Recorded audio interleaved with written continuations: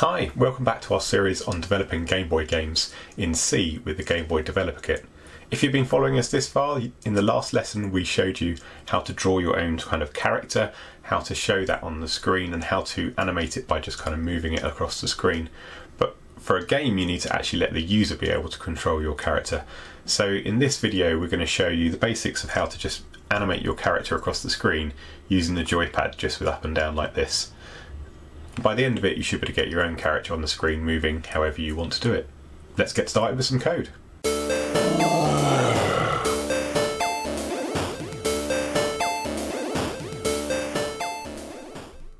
So if you've been following the series, you'll see that the last episode we showed you how to draw your own sprite and display it onto the screen. And so that's what I've got the code up here. Today we're actually going to show you how to move your sprite but using the Joypad. So previously we just showed you how to animate it. So if I build last episode's code with a ./make.bat and I go and open up the emulator and load that again, you'll see he just moves across the screen and animates his kind of smiley and frowny face. So today I'm going to show you, as if it was your main character, how you can steer that around the screen. So most of the code we're going to keep here. We're going to load in the sprites like we did before. I'm not going to go through that again. But what we've got here in our loop, in our game loop, this while one, we're going to change quite a lot of the code here. So for now I'm going to take away the animating smiley face and we're just going to worry about moving it. So we aren't going to need to change the sprite tile, but we are going to need to scroll the sprite and we will need a delay. So I'm going to leave that bit of code there and we'll move it in a moment when we need to. So on the Game Boy Developer Kit it has a function called Joypad. It's a function, if you want to call it you have to put these open brackets, close brackets after it. And when I call that it will figure out whether anyone is pressing the Joypad at the moment, and if it is, it will return a value for whether they're doing it left, right, up or down.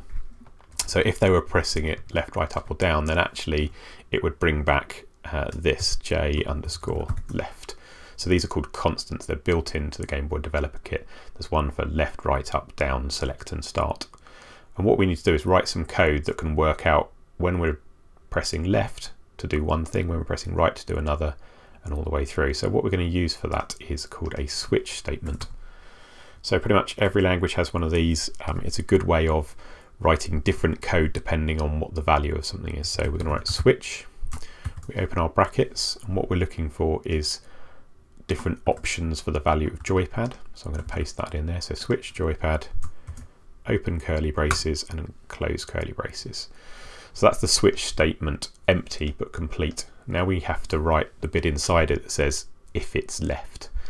So we don't use ifs and else's in a switch statement, we use something called case.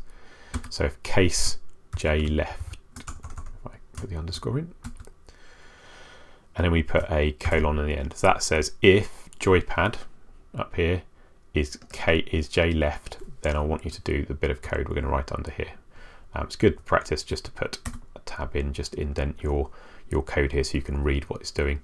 So when I press left on the Joypad, I want to scroll my sprite left on the screen. So if I bring that scroll sprite code back in, somewhere I've messed up my indenting. There you go. So if the top left hand corner of the Game Boy screen is pixel 0, 0 and we want to move left, we need to go negative in the X direction, so in the horizontal direction. So we're going to put -10. I could make this -1 and it will move 1 pixel for every time it comes through this loop and I'm pressing left, but 10 seems to be a more sensible kind of amount. So we're going to indent that. So when Joypad's left, scroll the sprite -10. And then at the end of each case statement we need a special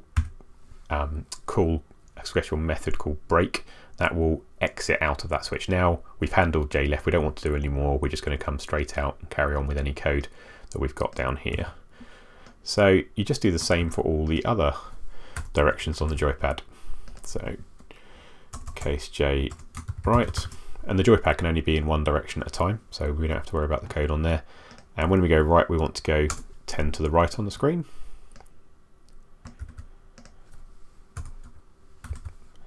And then J up.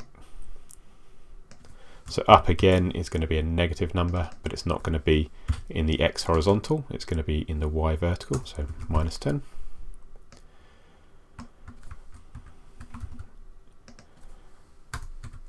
And J down, which is going to add 10 to the Y-axis. So basically this code now says if Joypad is J left, do this. If it's J right, do this. If it's up, do this. If it's down, do this. So you could write that with lots of ifs and elses, but it's messy. So a switch statement is a nicer way to do that. So if I just had this code in the loop, it would loop so fast because the Game Boy processor will go through that every single cycle of its process, or pretty much, that it will just zip across the screen crazily uncontrollably. So we really need to put a delay in that means that it won't keep doing this as I press it down every millisecond or crazy times a second. It will only do it every 1,000 cycles through this, which is, you can kind of set this to what you think feels right. So it does mean if I keep my finger down on a direction, it will keep going in that direction again and again, but it won't be crazy on the screen. So I'm going to put that delay in there, and that should be all the code we need to move it across the screen. So let's try that out. We're going to make again, so ./make. It all compiled, there's no errors or anything, that's fine. Let's reload our ROM. Okay, it's not automatically animating, so we know it's got the new code. So now if I press the left arrow button,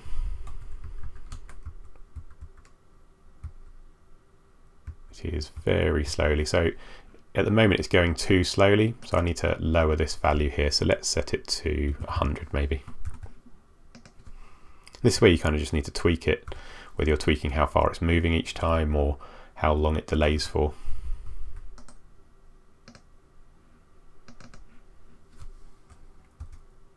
There we go, up, down, left and right. So this is a relatively naive implementation at the moment because I can go off the edge of the screen. But all you'd have to do for that is just write some extra code where you're doing this scroll that says if I'm at the edge of the screen in pixels, then stop moving any further. But you can see I can move around, it's pretty responsive. We could go and change these to be 1 and you'll see what difference that makes.